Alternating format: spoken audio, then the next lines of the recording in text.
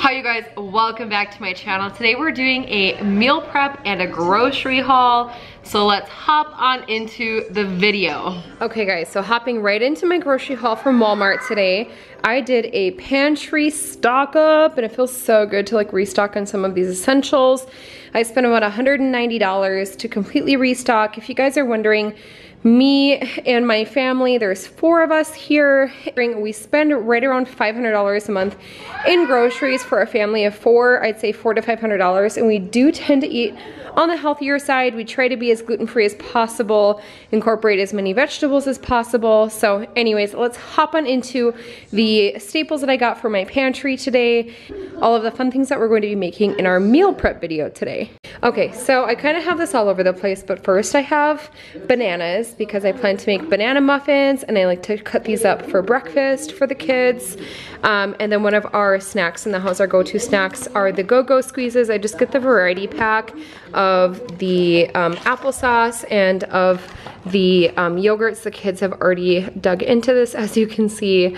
And then for canned items, because that's kind of what we're jumping into right away here, I just restocked the pantry for cream of chicken and corn, diced tomatoes, tomato paste, cream of mushroom. This is Rotel. I just get the Great Value version of everything because to me it tastes just the same as like the brand name, and they're only 50 cents a can. Such a good deal for all of this. So anyways, Rotel, more tomato paste. I have Ragu here, that's our favorite. They gave me 3 of them, so I don't think they meant to give me that many, but that's okay.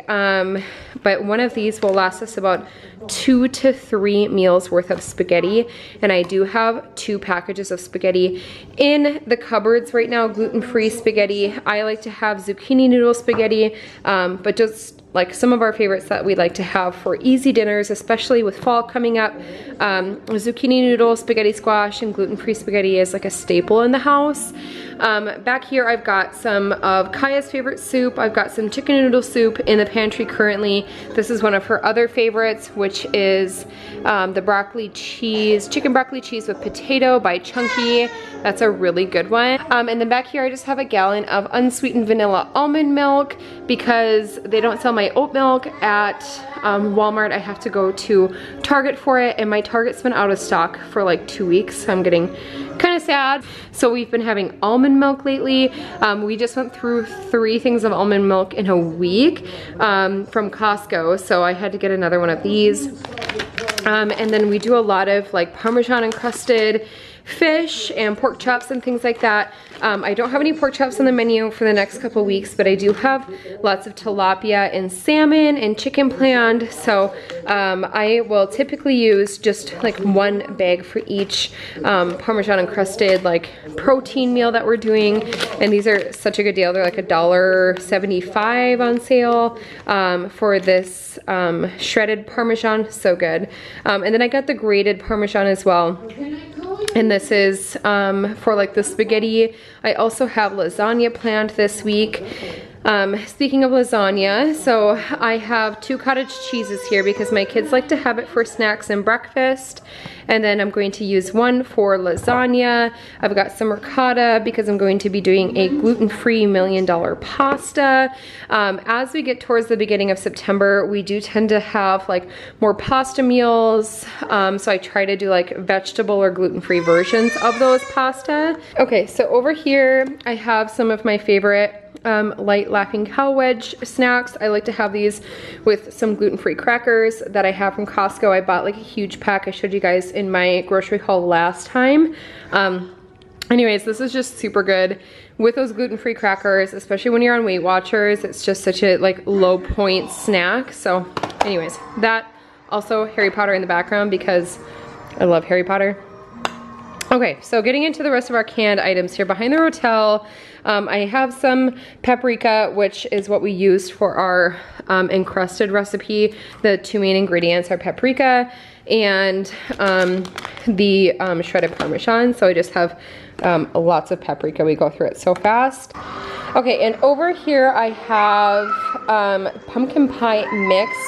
Now, I just wanted pumpkin puree, but they're completely out of stock everywhere. I even checked Amazon. I checked Target, Amazon, my local grocery store, and Walmart.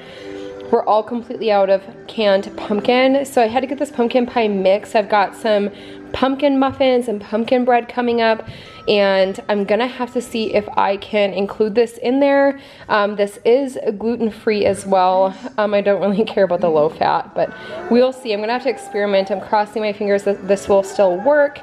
I got some chipotles, or chipotle peppers in the adobo sauce because I make a really, really bomb chipotle sauce with coconut milk and a little bit of sour cream.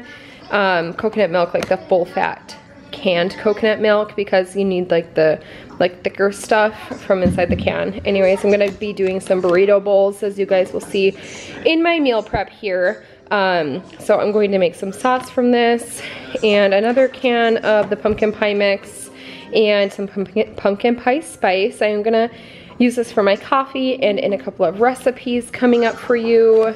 Again, the ragu. And then behind here, okay, so I have egg noodles, and I got the wide egg noodles.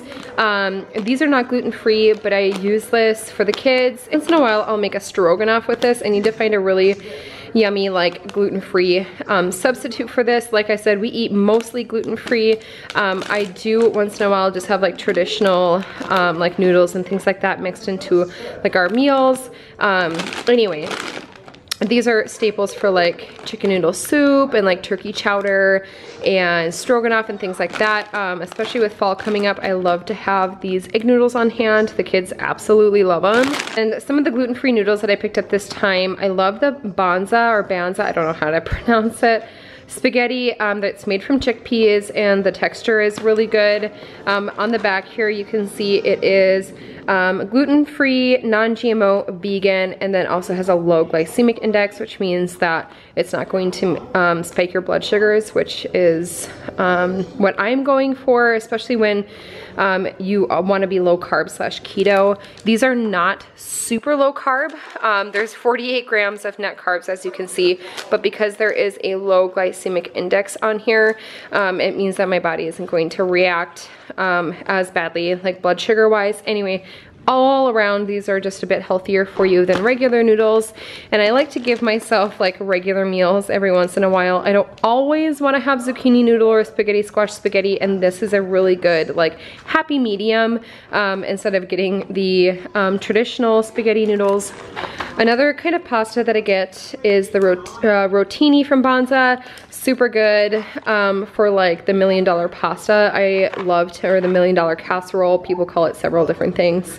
But this is a really good noodle replacement for that if you're looking for gluten-free.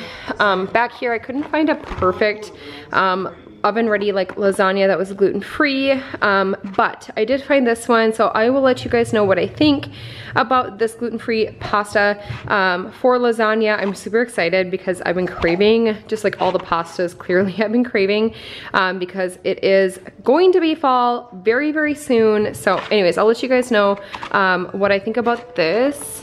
And then I just have regular mac and cheese back here for the kiddos, for lunches. I'll be keeping Kaya home a couple days a week now for homeschool. We do have a homeschool routine, which I plan to show you guys very soon. Got some quick and easy breakfasts. I had ordered like 5 of these breakfast bowls. I got a meat lovers one, and then like 4 of the meat lovers ones and a few of these bacon ones, but they only had 1 in stock. So that's gonna have to do for now. And then I also got these Fit Breakfast turkey sausage breakfast sandwiches. And I believe there are 4 in here, but my goal was just to have some quicker, healthier breakfasts on hand for me and the kiddos. One of our favorites, I like to get these like in a mega pack, but I haven't been able to find them at Costco lately. But these are the frozen power waffles by Kodiak Cakes. We get the buttermilk and vanilla, and we also like to get the blueberry. These are so good, and the kids love them. Getting into some of our like vegetables. This is just kind of like randomly placed in here. I use this garlic for everything, and I like to have like the fresh minced garlic in water versus getting like powdered garlic. So yummy. I just have some poblano peppers back here for like either a taco soup or doing like fajitas. I love poblano peppers, they're so good. And then I got some green peppers, colored peppers, lemons. I like to have this on fish and in my water. Honeycrisp apples because 'tis the season. I'm really hoping to do apple crisp here in the next couple of weeks as well. I like to use Honeycrisp, Fuji, or green apples. Honeycrisp is my favorite for doing the apple crisp. It depends on if you want like a sweet or more of a tart apple crisp, but had to give me some apples, and Riker's been loving snacking on these lately. Got some oranges, and I just always fill my orange bowl over here with these because I cut these up every morning for the kids for breakfast.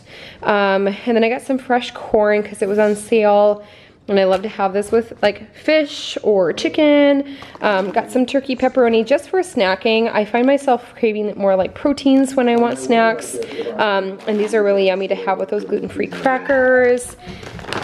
Picked up some gluten-free chicken tenders for the kids. These are my favorite. I honestly like these more than the original chicken tenders. I'm not a huge Purdue brand fan, but I believe these are newer, the Simply Smart Organics gluten-free chicken breast tenders. I highly recommend these. These are so good. And then I picked up 2 bags of chicken breasts because we have a lot of chicken meals coming up. I've got like an enchilada bake, grilled chicken, and then I do have like a couple of gluten-free like chicken casseroles coming up, just like easier meals. You guys will see in my meal prep here in a little bit. And then I also got some tilapia fillets because this is my favorite when you do the Parmesan and paprika encrusted fish. It's so good. I've showed you guys in a recipe video before. Let me see if I can find it, and I'll have it linked down below for you. But that is everything in our haul today. Like I said, $190. I restocked the pantry. I can't tell you exactly how many meals this would be, but we do typically spend right around $400 to $500 a month on groceries. So I would say we wouldn't have to refill for another couple of weeks. At least on like the meats and the vegetables, this will all probably last us much longer, like all of these canned items. So starting into the meal prep part of this video, I'm just getting my vegetables cut up and prepped for the week. I had 2 things that I wanted to prep these for, and that was burrito bowls, and also wanted to prep my vegetables ahead of time for my taco soup. I soak all of my veggies in a thieves blend and warm water. And then after I'm done soaking my veggies and making sure that they're nice and clean, I rinse them really well because I don't want any of that like thieves residue left on them. I will then empty inside the peppers and then cut them up. So like I said, I'm just prepping for burrito bowls and for my taco soup. And the taco soup veggies I'm going to be placing into a Ziploc baggie and freezing for later. Take my hand, we'll make it somehow. We can't miss out. I'm done living life with the lights out, down with my own doubts. Be free with me. Be free. Be free with me. Be free. Here I'm just prepping our dinner for the evening. I did this right around dinner time, so I'm doing our Parmesan paprika encrusted tilapia. I just do a little bit of avocado oil to give it a good coat, and then I will toss it around in the mix, and I will just kind of eyeball it. I do have an exact recipe in another video for you guys. I will have it linked down below for you guys if I can find it, and then I will just top off the fish with a little bit of lemon. I left one without lemon just because I wasn't sure if the kids were going to like it, but that's how I make my fish. And then I will just put it on our smoker for about a half an hour to 45 minutes, and it turns out perfectly every single time.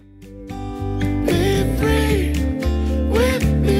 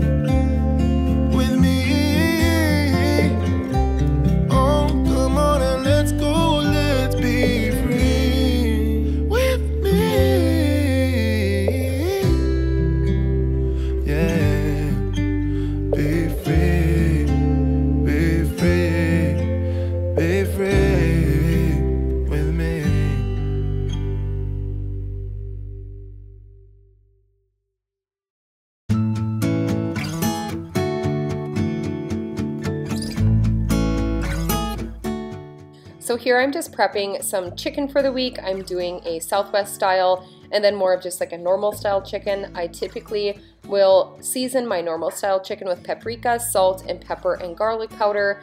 For the burrito bowl chicken, I did a Southwest chipotle blend. It's just like a market pantry brand. And then I did paprika and salt, pepper, and a little bit of garlic powder. And here are the fajita vegetables that I'm adding to the burrito bowls. And here I am just shucking the corn for dinner tonight. I love having fresh corn, especially this time of year, because it's just so yummy. It's fresh off the fields. It's so good. And then I am getting ready for my pumpkin bread and pumpkin muffins. Like I said, I couldn't find any canned pureed pumpkin, so I had to go with a pumpkin pie mix. And I'll tell you guys this, I did not notice a difference. It was a little bit sweeter, but it wasn't intense. It was actually really good, and they turned out just as yummy. So I will have the recipe for my pumpkin bread and pumpkin muffins down below. The biggest thing I will point out here is that you need to use Crisco to grease your pans, and then also add a little bit of flour. For the pumpkin muffins, I did not flour them, I just greased them up with Crisco. But I don't cut corners when it comes to my baking, and I'm super messy when I bake. But I never cut corners when I'm baking. I'll go full unhealthy mode, because if I'm going to bake, I'm going to make them good. So anyways, I will have those recipes linked down below for you guys. I swear by them, they are so good.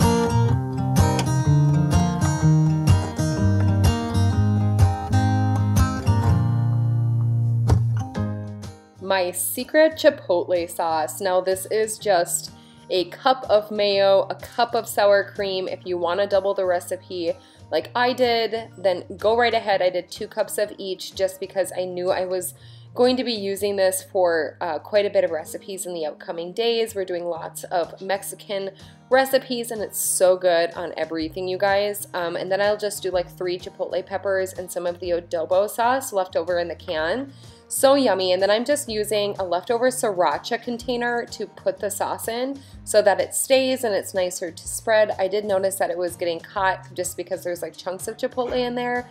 So I noticed that when I was trying to squeeze it out, it does get stuck a little bit more. So I would suggest maybe something a little bit with a wider like tip on it, but I'm just covering it with like packing tape and labeling it so that Mike knows what it is, and it is his absolute favorite sauce that I make. He begs for it all the time, so you are welcome. It is the most amazing sauce on absolutely everything.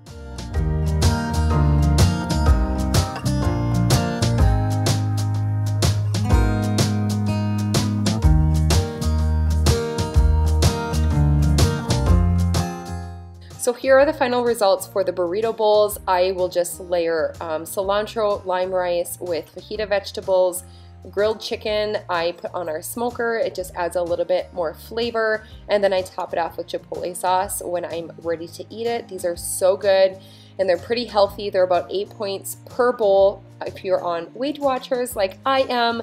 I'm on the Weight Watchers Blue, and I love these for like a really filling lunch. So anyways, you guys, that is going to wrap it up for today's video. I hope you enjoyed this grocery haul and meal planning and meal prep. I hope you guys enjoy these recipes as much as me and my family do, and I will see you guys in a couple days for another really fun video, okay? Bye, you guys.